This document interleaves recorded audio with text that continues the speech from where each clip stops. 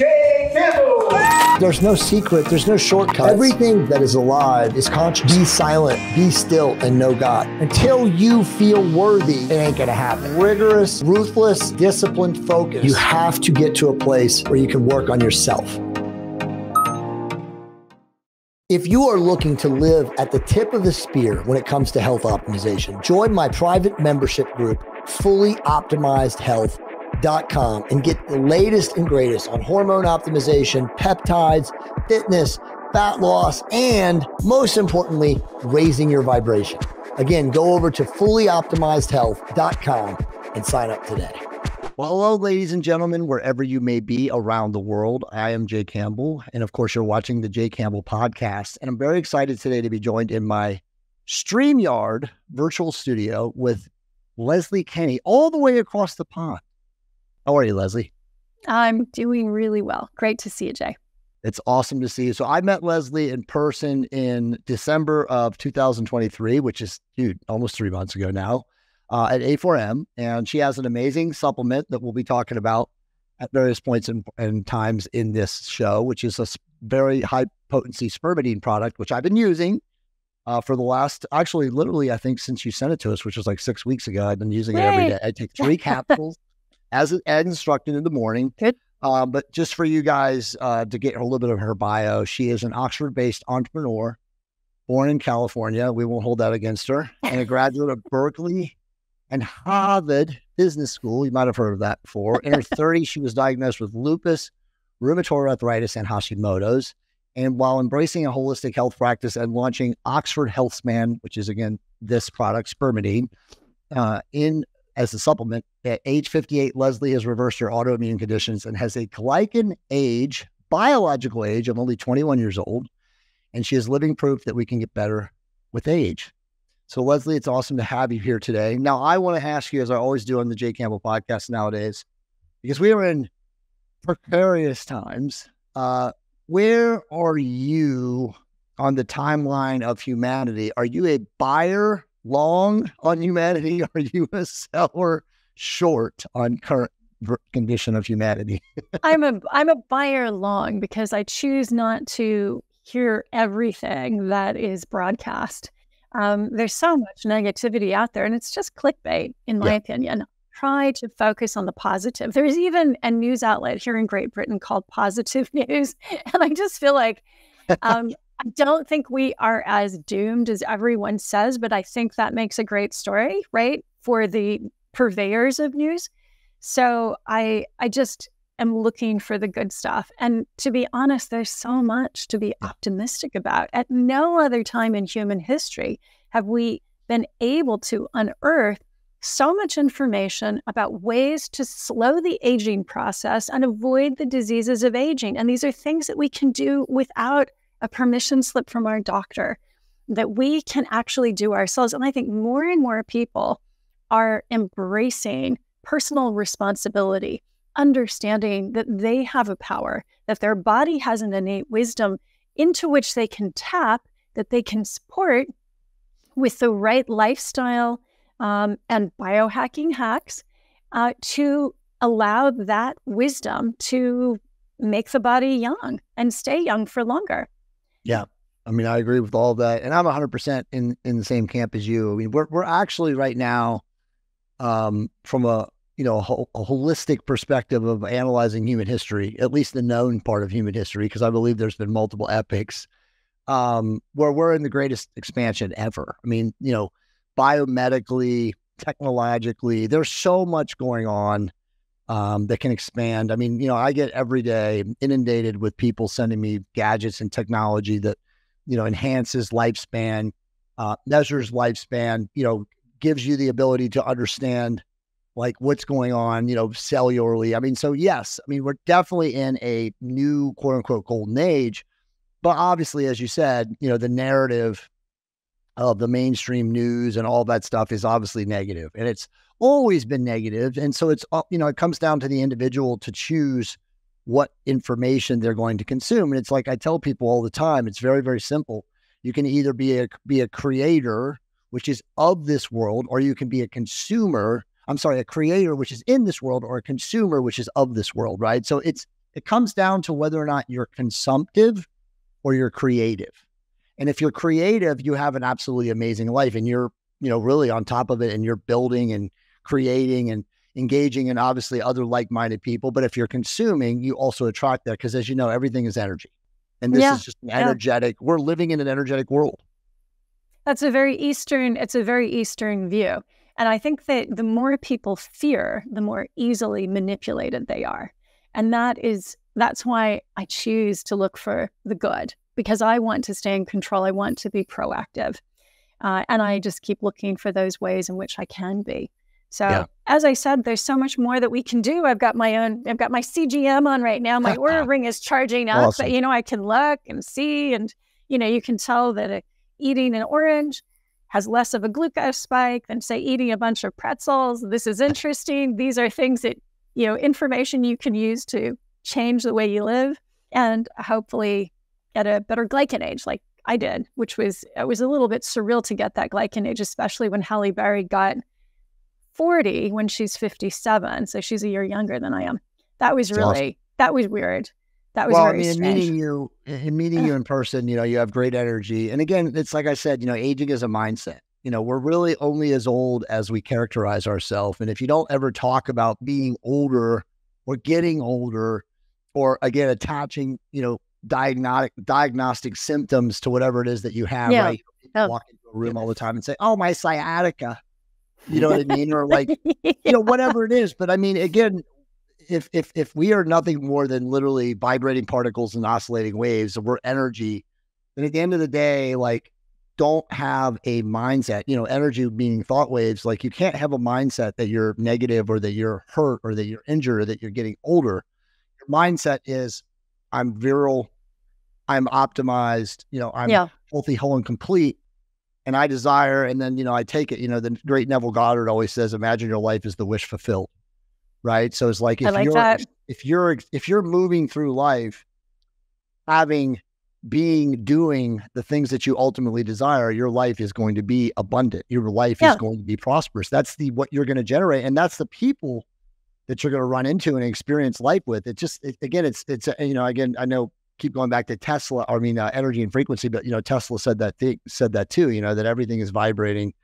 And so when if we're vibrating in a resonant field, then we're obviously going to attract, more people of resonant like mind. So that's just the way it is. So, it goes back to the original question I asked you. If you resonate with your life, you're going to live in a quote unquote resonant age, or a resonant experience, because that's all you can create. Yeah, 100%. And I'm always looking for the wins. It's something Dan Sullivan talks about. Yep. Every day. Just think of those 3 wins. There's always something, right? That's awesome. Dan Sullivan, that's very cool that you talk about him. All right, so let's get into the meat and potatoes. So first talking point is autophagy. And, we can talk about anything as it is to, like, delaying aging. And I love the word now, age regression. People don't like to use that word, anti-aging. You got to age. Right? Or pro-aging, right? Pro-aging. Yeah. I just kind of like that. I like saying age regression, though, because, like, obviously aging chronologically versus aging biologically are two separate things. Yeah. Both of us are, working very different, I would say, striving ardently to slow down the way our cells age. And obviously there's a lot of ways to do that, but, autophagy is something that both of us like talking about, because we're both into fasting and we're both into using mitochondrial optimization and all that stuff. But can you kind of just talk a little bit about autophagy? Sure. So for those who don't know what autophagy is, that's just a Greek word that means self-eating. So just think of it as the self-cleaning button on your oven, right? That you press it, and basically it bags up all of the trash and burns it. And that's why when we fast, the body's actually looking for energy. And when we burn that trash, we create energy in the process.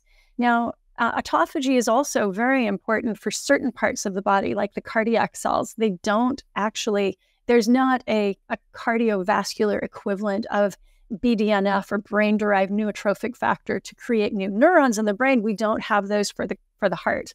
And as a result, the best way to keep the heart in shape is to think of those heart cells as little vintage cars that we've got to constantly polish and maintain. And how do you do that? With this autophagy or cell renewal process.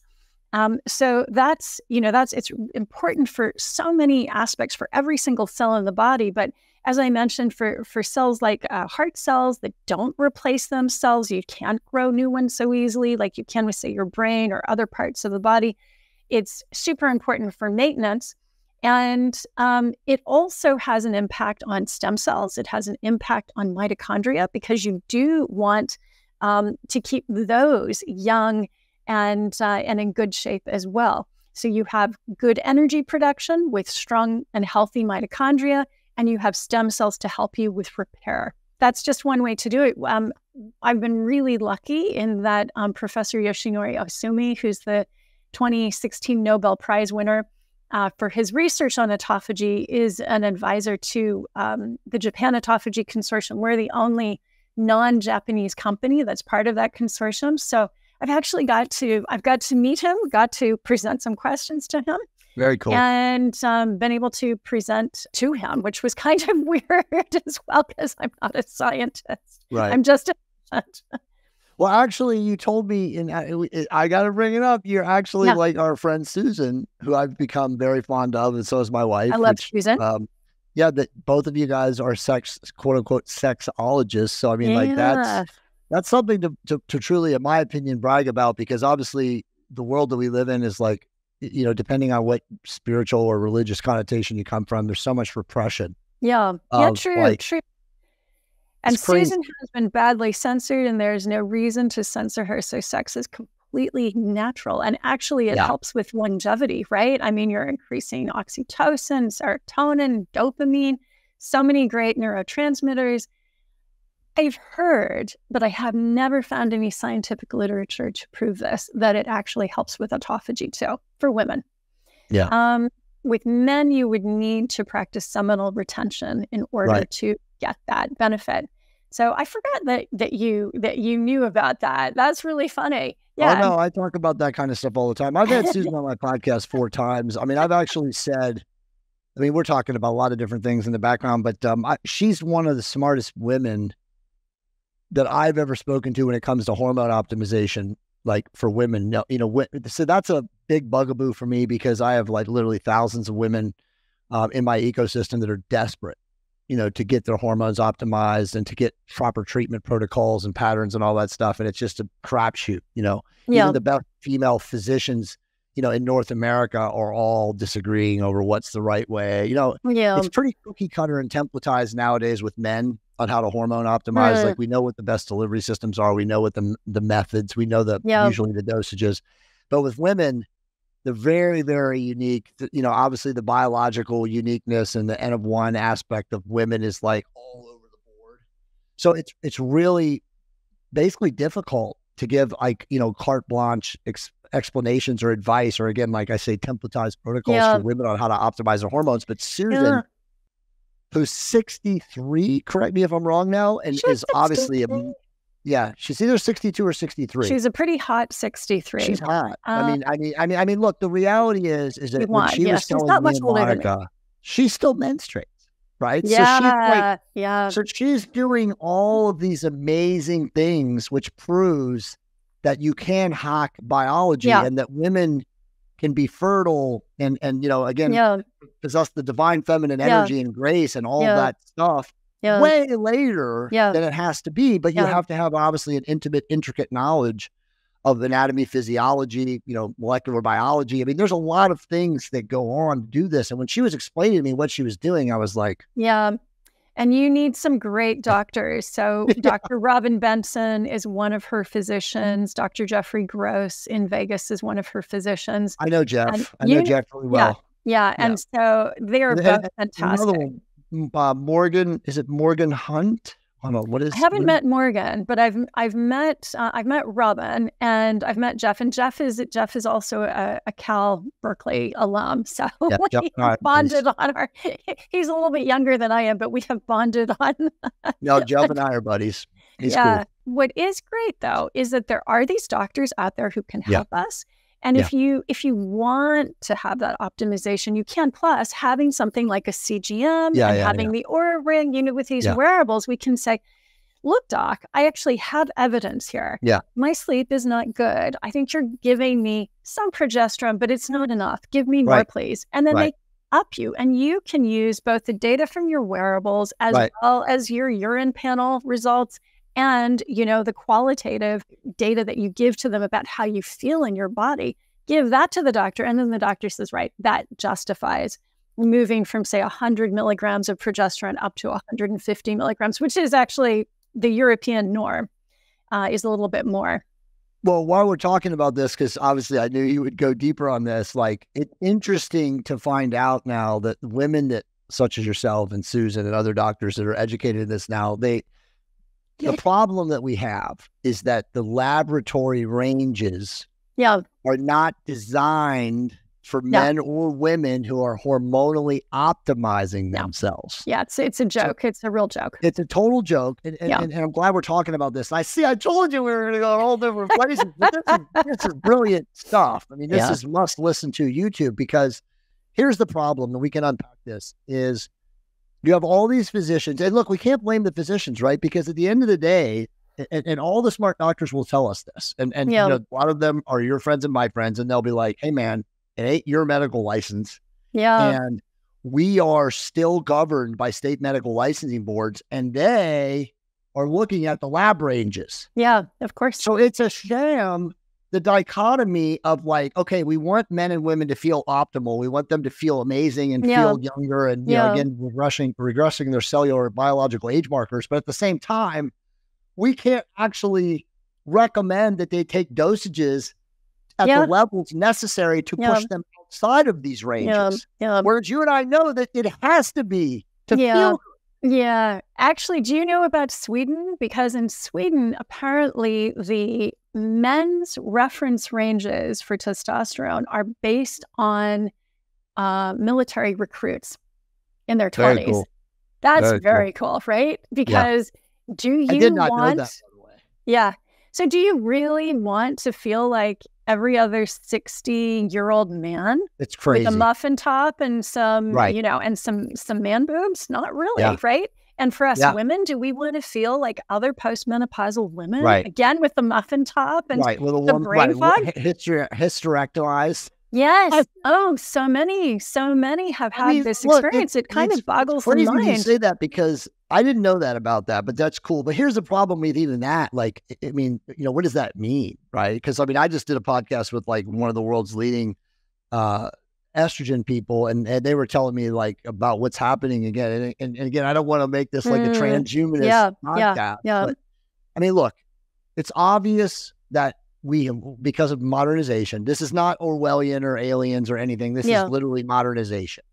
Modernization has now put so many chemicals and so many endocrine disruptors and so many phthalates and BPA and plastics and phytoestrogens, all these different things that males and females, because that's what there only is, in utero are being damaged hormonally. And so people are coming out damaged hormonally. Again, I don't want to get into an argument about this, that, and the other, but you're coming out damaged or hormonally because you had a lack of testosterone or a lack of estrogen or a lack of whatever hormone in utero. And this is why you're seeing what you're seeing. And so again, young military male ages now of testosterone levels are so low. Good. That's true. It's interesting. You're right. If you compare that to 50 to 70 years ago, the smart people already tell me this, it's 1/3.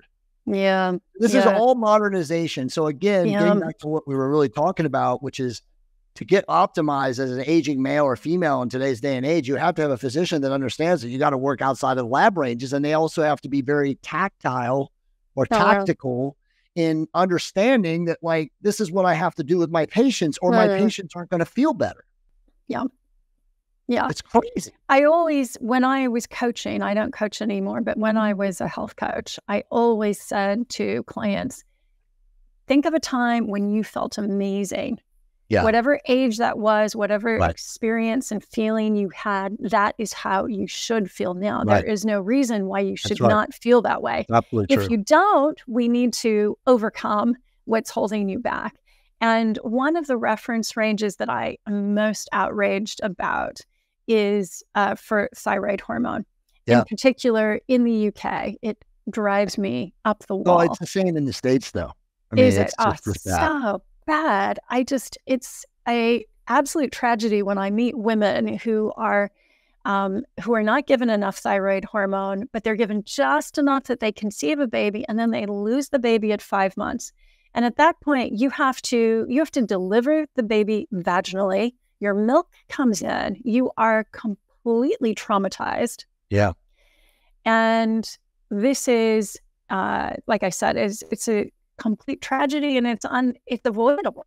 But the reason why the body aborts is because the mother is completely responsible for thyroid hormone for the baby.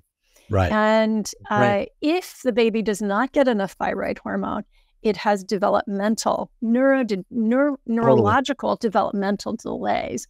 And so the body says, this is not viable. This child is not viable. That's right. Which is terrible. I mean, I see a lot of moms who've just delivered who complain about brain fog, their hair is falling out, they're exhausted, they're gaining weight.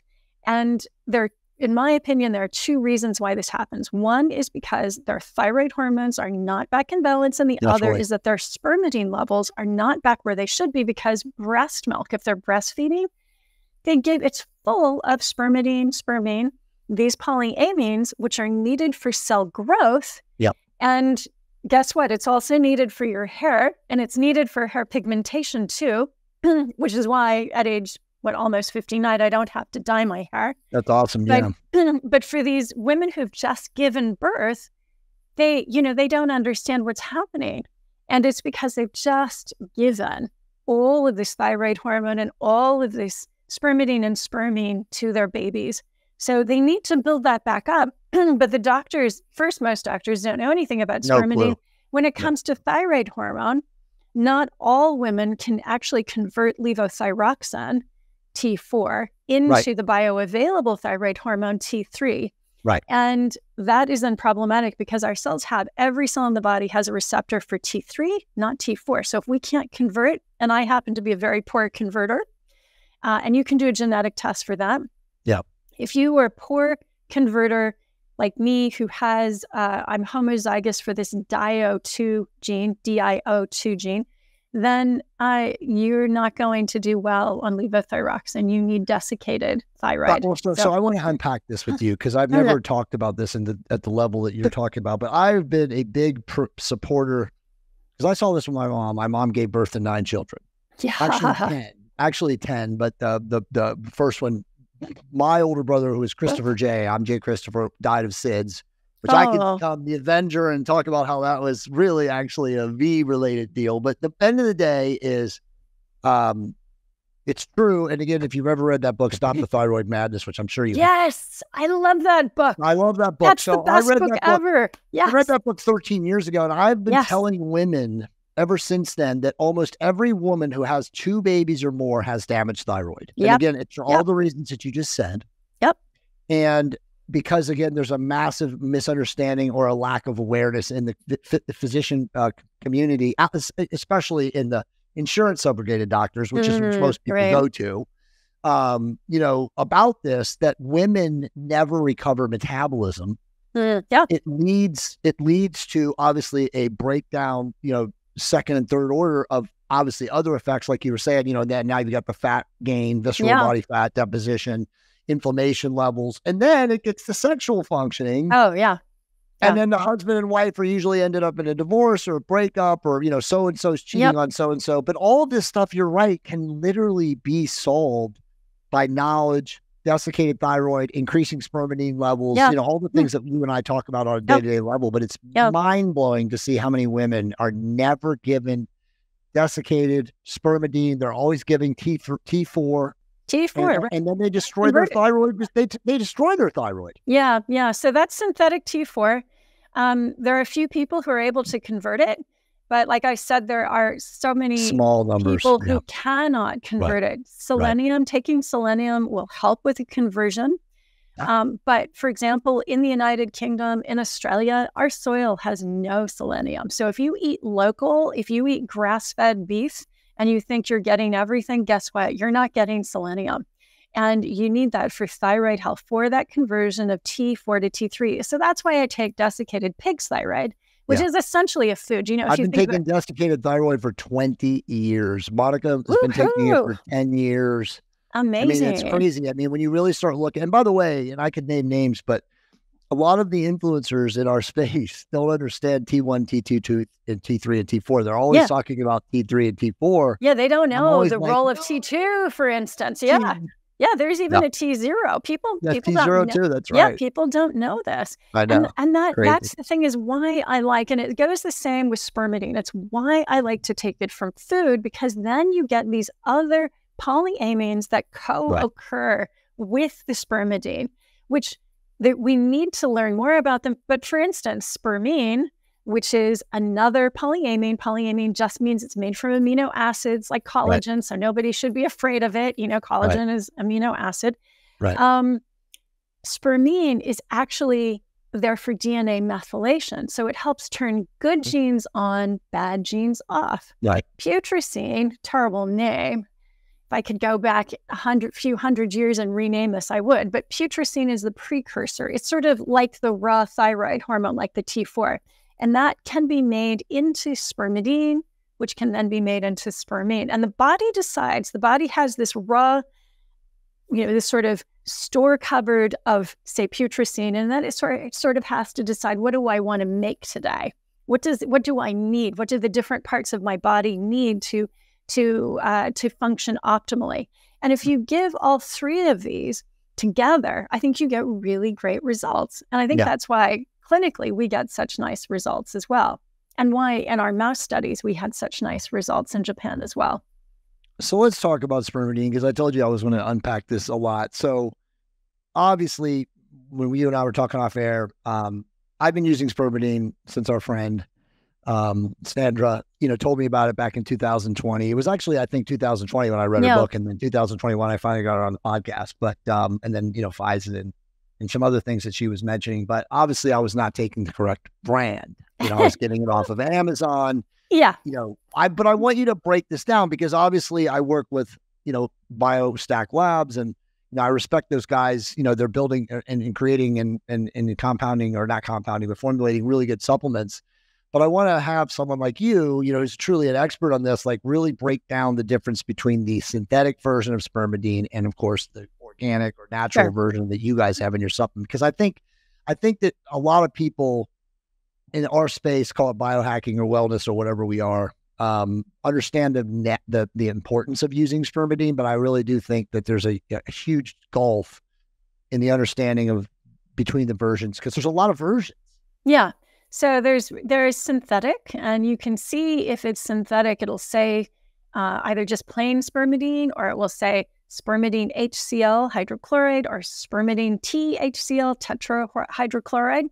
These are the synthetic versions. So synthetic just means a two-dimensional molecular mimic. And when I try to explain this to people, I say, imagine, leather driving gloves. And you have a left hand glove and you have a right hand glove. And if you put your hands together like this with those gloves on, you have a perfect fit, right? It's exactly a two-dimensional molecular mimic, just like this. And yet, if I take the glove off of this hand and I try and put it on this hand, it's not going to fit. If it's right. And so it's not exactly perfect. It's close, but it's not exactly perfect. Now, the way that the body, because the body manufactures spermidine in our tissues, we manufacture it in our gut biome, and then we get it from food, primarily plants. It's one of the reasons why the longevity blue zones, all these people eat loads of spermidine in their diet with lots of plant material, among other things.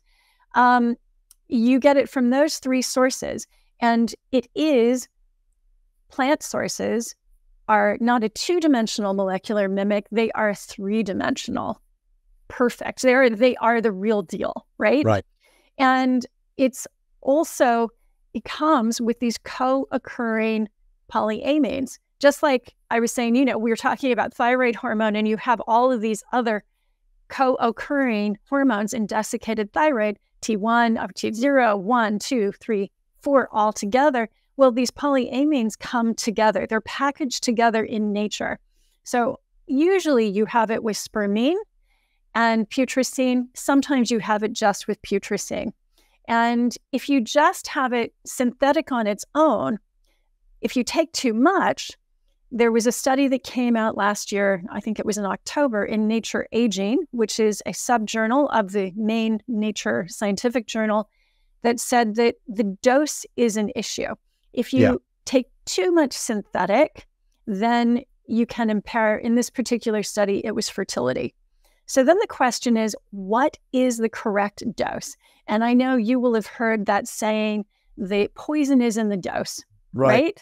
The difference between a pill and a poison is the dosage, exactly. Exactly. So what is the correct dose in humans? And therein lies the problem, because we have not studied synthetic spermidine in humans yet. We do not know what the safety or efficacy is, what that dose is. And we also don't know what the difference is for, say, the genders, right? There's a big difference in men and women, how we metabolize things. What about the receptors we have for these things? And what about differences in gut biome? Because in order to convert spermidine into spermine, you need a different enzyme. Does your gut have it, right? Yeah. So there are questions like that. What about your liver? Is your liver able to clear this? Because too much spermidine converts into acrolein. So I don't know if you're from Ohio. You're a Buckeye. I think we had to bring this up. You're a Buckeye, but you know that train derailment that happened in with Ohio. all the toxic fumes that basically destroyed and transmogrified half the genomes in that area. Yeah, so it was from acrolein. That was acrolein, is what that toxin was. If you have too much spermidine, the body converts it to acrolein. Now that's not good for us. But in a particular instance, it becomes less bad for us. And the body is constantly making decisions like, okay, this is not good. How do I make it into something less bad? And it will make it into something less bad, but it doesn't mean that chronic exposure to that is a good thing, right? So again, we don't know how quickly each person's liver gets rid of it, metabolizes it. We don't know about genetic differences that mean it's metabolized differently. And so that's why using a food-derived source is safer, because it has been in the food supply for millennia. Even if there's a safety study that's done, most safety studies last about 3 months. So how do you know if you're chronically ingesting this synthetic substance, if it's actually good for you or not? Until we get those, those sort of yellow flags, we have no idea if something is not good. So that's, I think maybe because of my experience with synthetic versus natural desiccated thyroid, I've gone down the, let's take the food-derived version. It's a lot more expensive. The synthetic is pennies. I do want to. I want you to go deeper though, because again, there's very advanced people that watch my stuff. So it's like the reality is there too high of a dose of yours? Again, we live in the supersized mentality of the world, right? Where people think if 1 milligram is good, then 3 milligrams. I know, and especially in the biohacking world, because I'm very much quality over quantity. In the biohacking world, I find a lot of the tech bros can be quantity over quality. And tech bros. Sorry.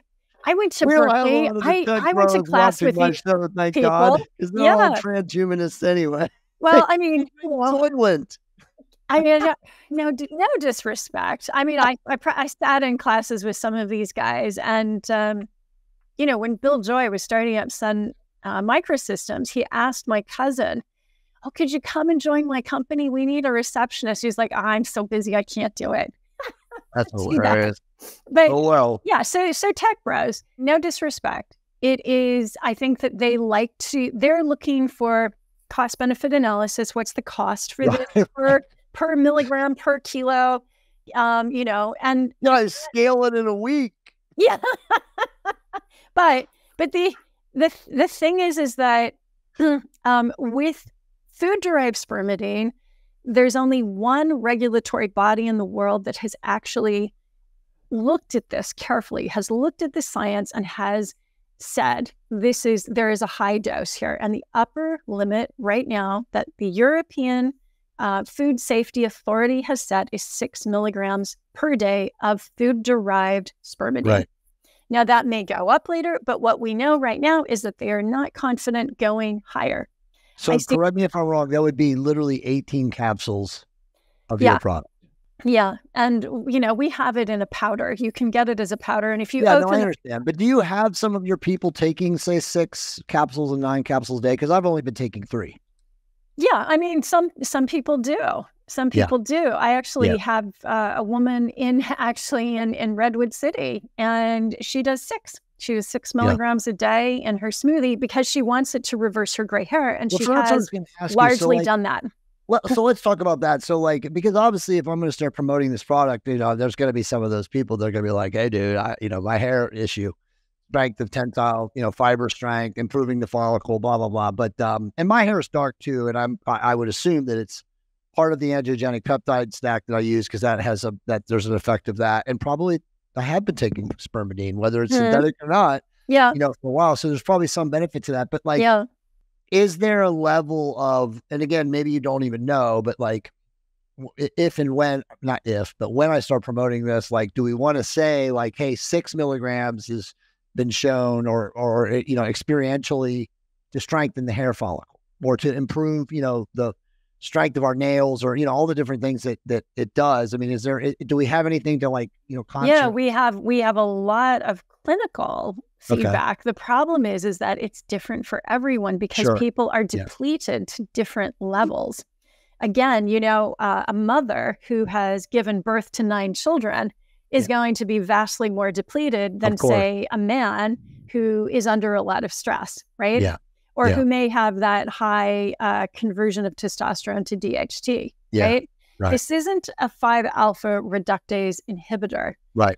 But it does help with the DHT, keeping that lower.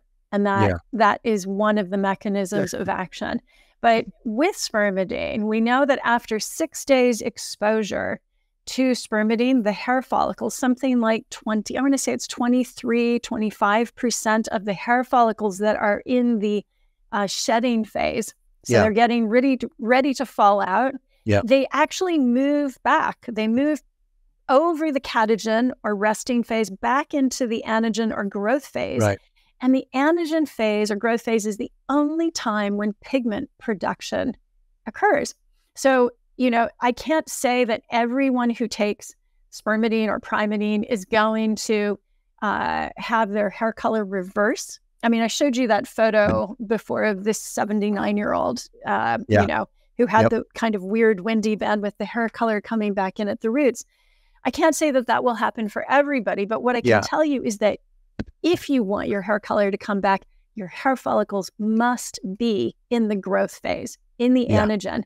And I know, and studies prove and support this, that spermidine will put your hair follicles into the anagen phase. So we know that even after as little as 6 days, that will start to happen.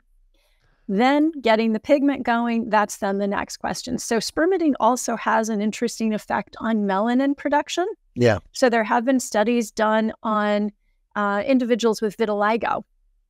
And some scientists have written in their papers that they thought spermidine would be an interesting molecule to study in relation to reversing vitiligo. And we've had people, I don't know if you know Nadine Artemis from Living Libations.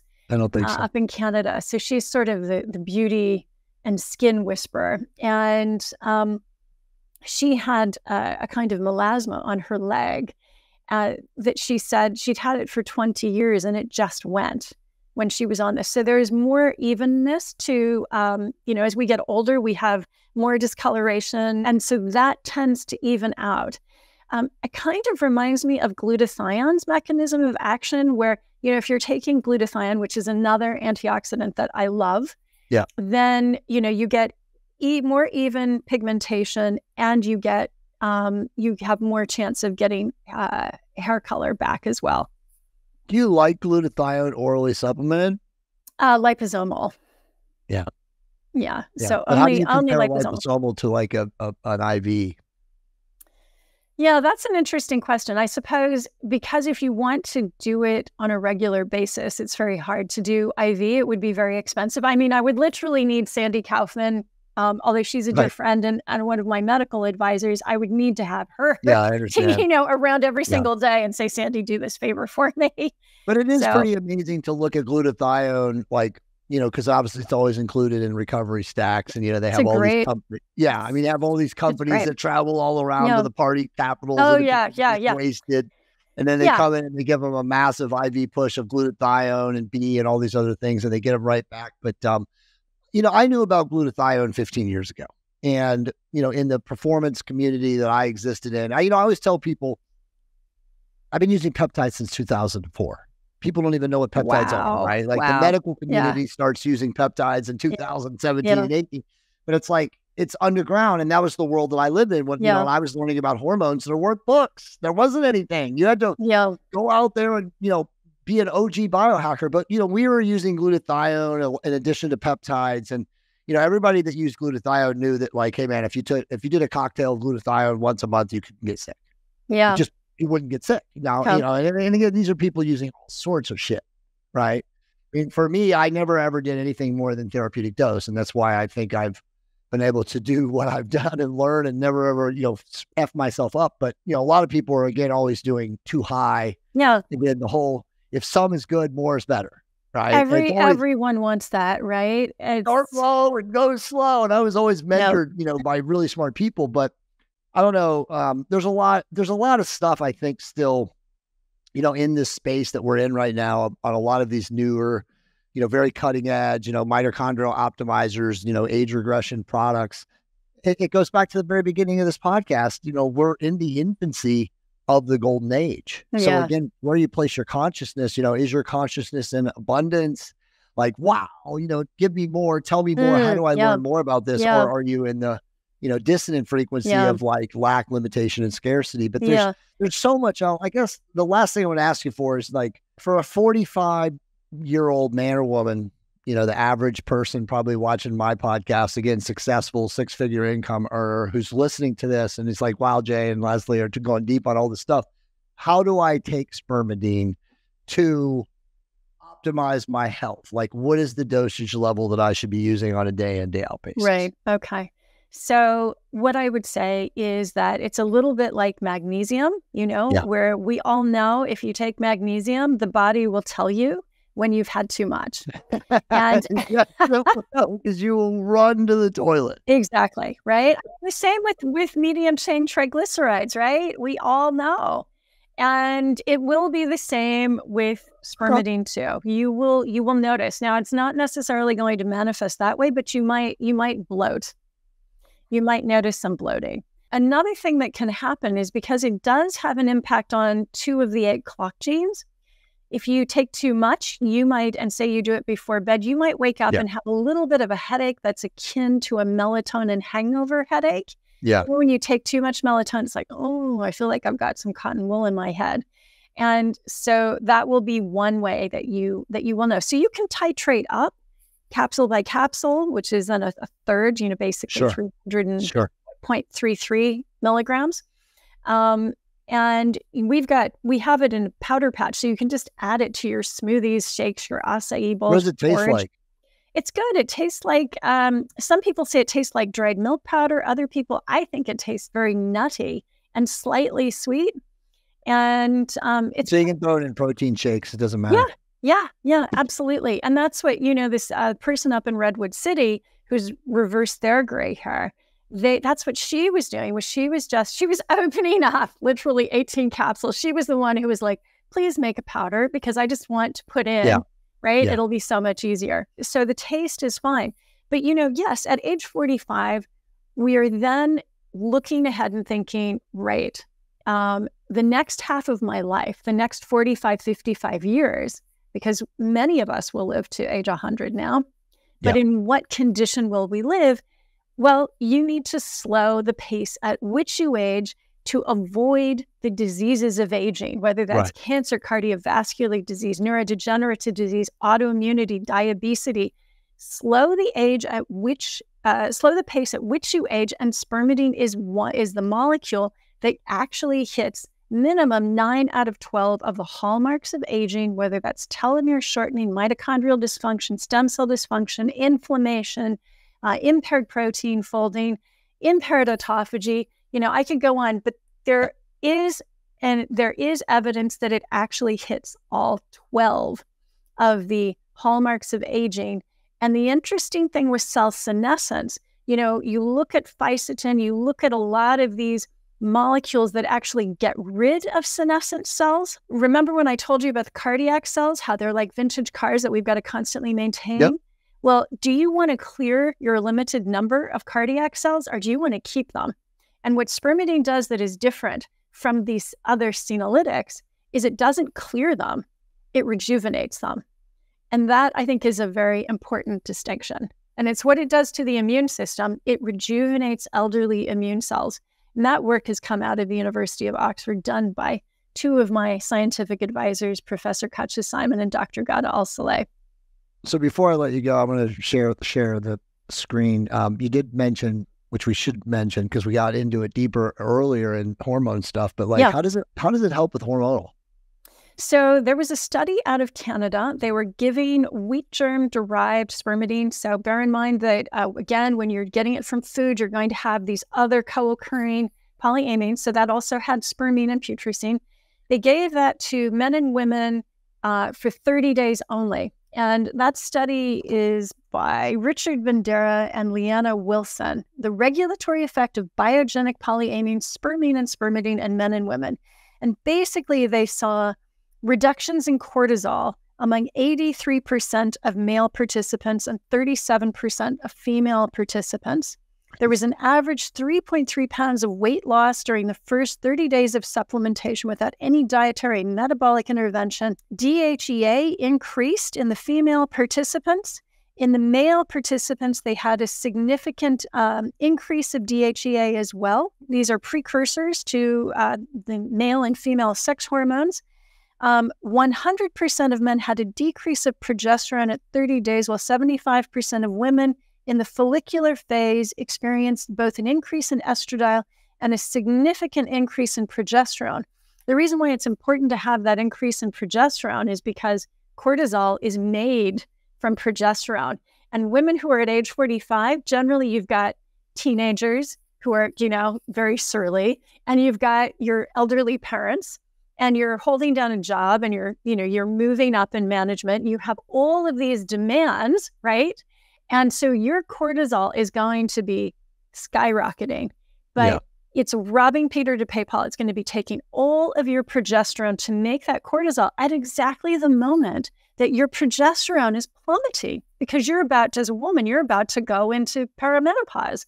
Right. So it's terrible. So that's why spermidine is so interesting on the hormonal front. Now, that study also talks about women who have urinary incontinence. And this was something that I had missed to begin with, but we started to have clients say, has anybody else said that they don't have to get up to go to the bathroom in the night? Has anybody else said that they're making it to, the front door of their house without having any leakage or something? And this is a big problem for women, especially after you have multiple children. Yeah, no, I understand. And that actually improved in 2/3 of the participants in that study. So it's, we want the sex hormones to be optimized, both for health, but also, for libido, for marital intimacy, right? Yeah. And clearly you don't want to have to be running off to the ladies' room all the time either. That sort of interrupts everything. I wish it would help with BPA. I mean, as almost every 50-plus-year-old man or aging older, has BPA. I mean, it's just what happens. It's the prostate is increasing in size and it's narrowing the, all the machinery and connective tissue down there. And so spermine is very important for prostate health. And I'd have to send you the study links, but it's interesting in older women, you need both spermine and spermidine to help with bone, to inhibit catabolism or breakdown of bone and increase anabolic growth of Sure. bone. And in men, you need both of them for prostate health. But I'll send you that study later. So how do you, so do you guys don't sell spermine in isolation? It comes in, no, not in isolation. It comes together with, it comes together with the spermidine. The issue when you take it from nature is that if you have to then, you have to guarantee the exact amount of both of these polyamines, because it varies from batch to batch as it occurs in nature. It's a little bit difficult, but we were most interested in spermidine. Now we're looking at the spermine, and we know it's already in there. We know that people who take the synthetic say they don't get the same results as they get on ours. And that is one of the reasons we think that may be the difference. But the other thing is that we've got a prebiotic in ours, and that prebiotic feeds the bacteria and the gut biome that can make spermidine for you. And I've always felt, especially as a patient, why not leverage everything that our bodies are capable of? If there's a little pharmacy in there that works just for us and knows exactly what molecules we need to stay happy and healthy, we need to nourish that and feed it. So these prebiotics, fructooligosaccharides, are selectively taken up by the strains of bacteria that love to make spermidine. So that's pretty awesome. Yeah. So that's the idea. Plus, the other thing is that, you kind of can't beat Mother Nature. And if you look at breast milk is full of these polyamines, all three, and fructooligosaccharides, which are there to nourish basically the gut biome that the mother has just given to the baby as it passes through the birth canal. Leslie, you've been amazing on this podcast. So guys and gals, as always, please support the amazing folks that come on the J. Campbell podcast. So her website is oxfordhealthspan.com, and I'm scrolling through here. I see Natalie and I don't see J. Campbell. So I'm you need to be there. You probably see place of Dr. Ollie Souvier. There's Dr. Sandra Kaufman. Yeah. But anyway, thank you so much for coming on here today. Let me also share your IG. IG. My IG. Yeah. Leslie's New Prime. That's right, for the new prime of life. And I think we've got a code for you, which is J15 for 15%. J15. Okay, off. Awesome. Great. I was going to ask you for that. I should have done that at the beginning of the show, but that's perfect because that's either JC or J15. So you guys use that code JC or J15 and you get obviously 15% off your purchase, correct? Yep, absolutely. Okay, that's awesome. And then I'll put that in the show notes. So again, please go to her website, oxfordhealthspan.com, follow her on IG. And of course, remember, raise your vibration to optimize your love creation. We will see all of you guys very soon.